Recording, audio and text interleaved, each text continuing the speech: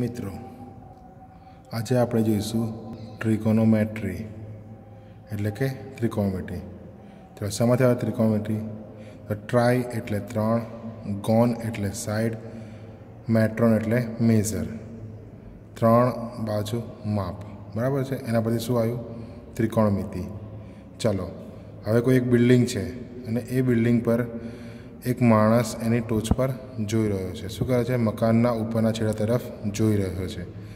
તો અહીંથી એ માણસ અને બિલ્ડિંગ વચ્ચેનું આ જે છે એને શું કહેવામાં આવે છે? અંતર અથવા ડિસ્ટન્સ। જે હાઇટ છે અથવા ઊંચાઈ, આ જે છે એને હાઇટ અથવા ઊંચાઈ કહેવામાં આવે છે।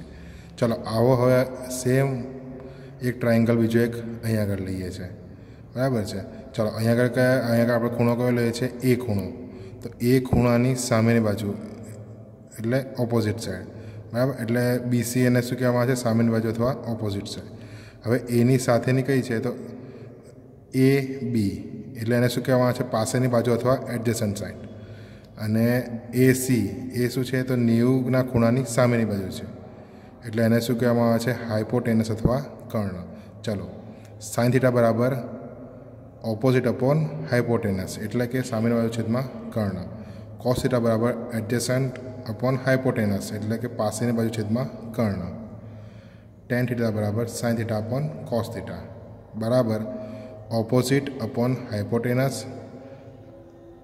આખાના છેદમાં એડજસન્ટ અપોન હાઇપોટેનસ એટલે કે સામેની બાજુ છેદમાં કર્ણ, પાસેની બાજુ છેદમાં કર્ણ। અહીં આપણે શું કહેવાનું છે? હાઇપોટેનસ ઉડાવી દેવાના એટલે કે કર્ણ ઉડાવી દેવાના। તો શું વધ્યું? ઓપોઝિટ અપોન એડજસન્ટ, ઓપોઝિટ અપોન એડજસન્ટ એટલે કે સામેની બાજુ છેદમાં પાસેની બાજુ, સામેની બાજુ છેદમાં પાસેની બાજુ। શું થયું?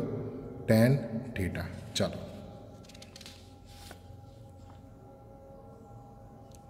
હવે કોસેક થીટા બરાબર 1 અપોન સાઇન થીટા બરાબર 1 અપોન ઓપોઝિટ અપોન હાઇપોટેનસ। આગળ આપણે સાઇન થીટાનું જે લીધું હતું એ સેમ લેવાનું છે, બરાબર 1ના છેદમાં સામેની બાજુ છેદમાં કર્ણ બરાબર is equal to હાઇપોટેનસ upon opposite is equal to કર્ણના છેદમાં સામેની બાજુ। હવે સેક થીટા બરાબર 1 અપોન કોસ થીટા બરાબર 1 અપોન એડજસન્ટ અપોન હાઇપોટેનસ બરાબર 1ના છેદમાં પાસેની બાજુ છેદમાં કર્ણ। ચાલો બરાબર હાઇપોટેનસને શું કરવાનું? ઉપર લઈ જઈશું, હાઇપોટેનસ અપોન એડજસન્ટ એ રીતના અહીં સેમ કર્ણને ઉપર એટલે કર્ણના છેદમાં પાસેની બાજુ।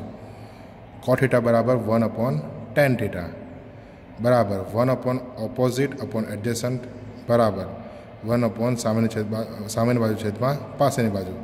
હવે આ જે એડજસન્ટ છે તે ઉપર જતું રહેશે, એડજસન્ટ અપોન ઓપોઝિટ બરાબર પાસેની બાજુ છેદમાં સામેની બાજુ, બરાબર છે। એટલે આ 6 આવી ગયા। ફૂલ નેમ આખા નામ કોના? સાઇન, કોસ, ટેન, સેક, કોસેક અને કોટ।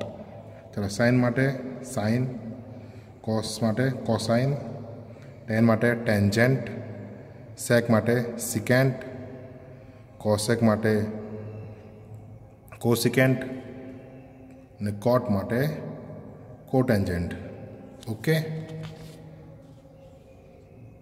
ચલો હવે આપણે અહીં શું કરીએ છીએ? તો આપણે બે સરખા ત્રિકોણ લીધા એટલે કે બે સરખા ટ્રાયેંગલ લીધા, કયા છે? બરાબર છે। તો હવે અહીં આગળ શું ધ્યાન રાખવાનું છે? તો આપણે અહીં આગળ ખૂણો કયો લીધેલો છે? એ, એટલે આગળ આપણે જોયું હતું એ પ્રમાણે અહીં કયો ખૂણો લીધો છે આપણે? સી। તો આમાં શું થશે? તો એની સામેનો એટલે આ ઓપોઝિટ થશે બીસી, અને જોડેની બાજુ કઈ થશે? તો એડજસન્ટ સાઈડ એટલે પાસેની બાજુ એ બી થશે। પણ અહીં આપણે કયો એંગલ લીધો? થીટા સી પાસે લીધો છે, તો એની સામેનું કયું થયું? આ ઓપોઝિટ એટલે કે સામેની બાજુ, અને જોડીની કઈ થઈ? તો એડજસન્ટ એટલે કે પાસેની બાજુ, ને હાઇપોટેનસ તો બેમાં સેમ જ રહેશે। હવે મિત્રો આમાં ધ્યાન શું રાખવાનું છે ખાસ? કે જે એંગલ લીધો હોય એની સામેની બાજુ આપણે લેવાની છે, જે એંગલ લીધો હોય એની આપણે સામેની બાજુ ઓપોઝિટ અને જોડીની બાજુ એડજસન્ટ, બરાબર। જે પ્રમાણે જ્યાં આગળ આપણે એંગલ થીટા લીધો હોય એ પ્રમાણે।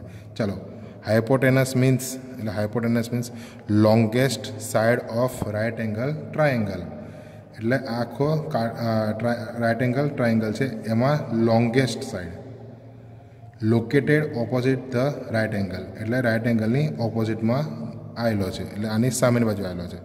કર્ણ મતલબ તો કાટકોણ ત્રિકોણની સૌથી લાંબી બાજુ, કાટકોણ ત્રિકોણની સૌથી લાંબી બાજુ અને કાટખૂણાની સામેની બાજુ એટલે કાટખૂણો છે એની સામેની બાજુ, કાટખૂણાની સામેની બાજુ, બરાબર છે।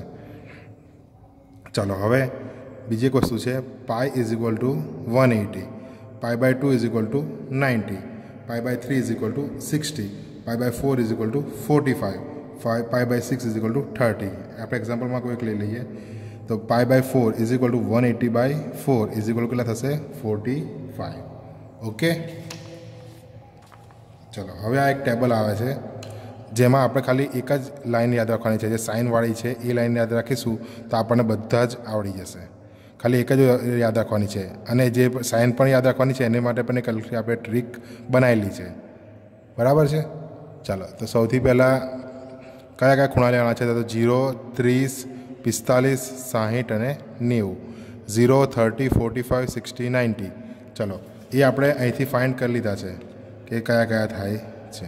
બરાબર છે, અહીંથી આપણે ફાઇન્ડ કરી લીધા છે તો આપણે એ જ વેલ્યુ અહીં આગળ મૂકી દઈએ. તો 30 માટે પાઈ બાય 6, 45 માટે પાઈ બાય 4, 60 માટે પાઈ બાય 3, 90 માટે પાઈ બાય 2. હવે આપણે સાઇન માટે શું યાદ રાખવાનું છે? સાઇન માટે તો 0, 0, સાઇન 30 1/2, સાઇન 45 1/√2, સાઇન 60 √3/2 અને સાઇન 90 એટલે 1. હવે ટ્રીક નંબર 1 શું છે? તો આપણે શું કરવાનું છે કે દરેકને રૂટ લેવાના છે. રૂટમાં 0, 1, 2, 3 અને 4 એ લેવાના છે. નીચે બધામાં કોમન જ છે 4, 4, 4, 4 અને 4. ઉપર કયા? 0, 1, 2, 3, 4. નીચે 4, 4, 4, 4, 4 બધામાં કોમન. હવે આપણે બધાના શું લેવાના છે? રૂટ. રૂટ 0/4 તો 0 થઈ જશે. રૂટ 1/4 તો 1 એમના એમ.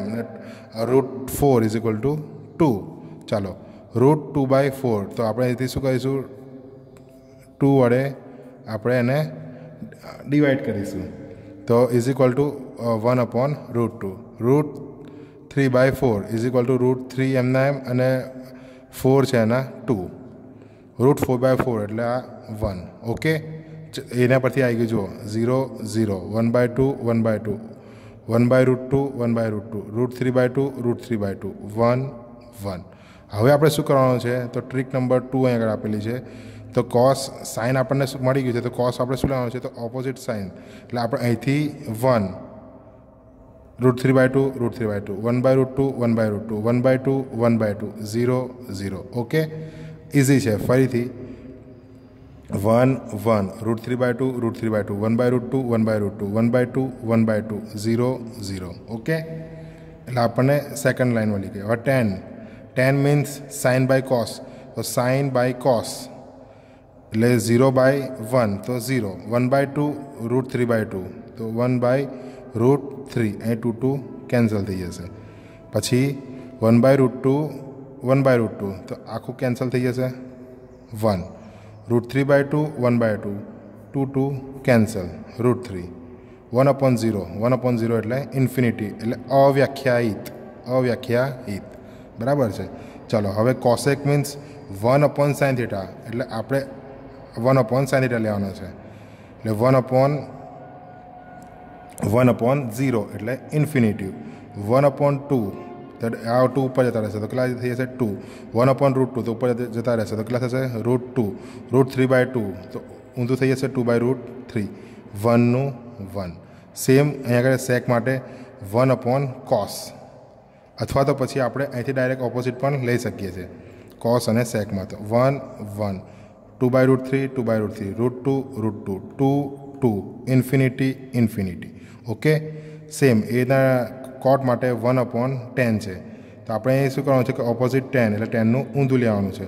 10 ક્યાં છે? તો અહીંયા આગળ તો 0 0, 1/√3, 1/√3, 1 1, √3, √3, ઇન્ફિનિટી. ઓકે મિત્રો, વિડીયો ગમ્યો હોય તો જરૂર શેર કરજો અને સબસ્ક્રાઈબ કરજો અને નોટિફિકેશન માટે બેલ આઇકન દબાવવાનું ચૂકશો નહીં. Thank you.